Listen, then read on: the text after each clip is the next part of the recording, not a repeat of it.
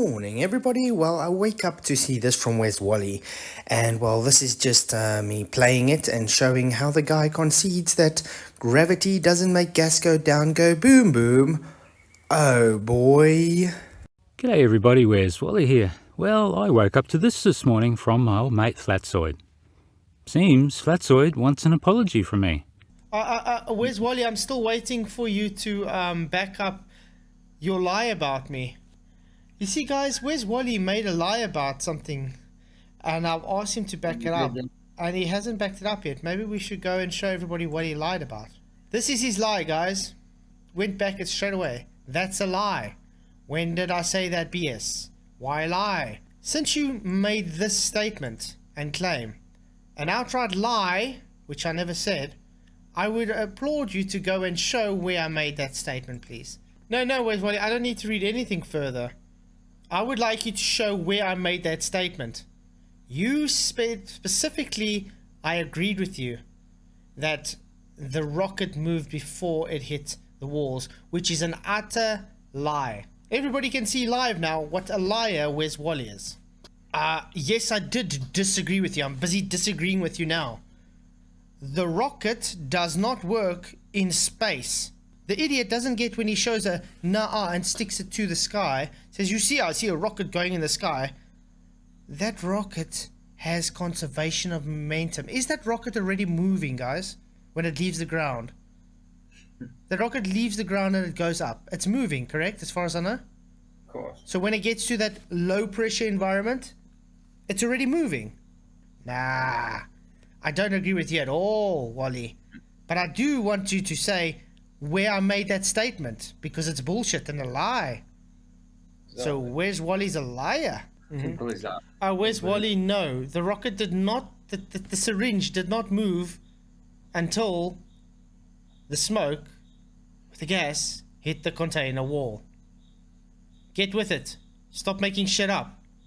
So I want you to come and show everybody where I made that idiotic bullshit claim, which I did not make. Where's Wally? What did we just say? Is it already accelerating? No. Flatzoid, allow me to apologise. I assumed that you had watched and understood my entire video debunking you and Level Earth Observer. Clearly you had not. That was my bad. I assumed you knew I was making the point that the second rocket shown by Action Lab was easily seen to move prior to the exhaust contacting the edge. I did also address the other less important issue of the gas going everywhere inside the chamber. Now, you made a whole video about the secondary point, but didn't touch the main point at all, so I did the thing that parents often do to a naughty child that lacks self-awareness. The parent reflects the child's behaviour back at the child to see if they like it done to them. So I did just what you often do and inferred concession of your position based on your lack of response. And guess what? You got very upset by it. So kudos to you for feeling how you make others feel when you do it to them. Now I hope you modify your behaviour in future. Now I asked that you go to 10 minutes 15 in my Leo and Flatzoid video and watch how the second rocket does move prior to the exhaust stream reaching the edge of the chamber. So again, I am sorry. I assumed you had watched the whole video. I should have realised that you were just cherry-picking the easy parts and leaving the inconvenient parts aside, just as a true Flatzoid would do.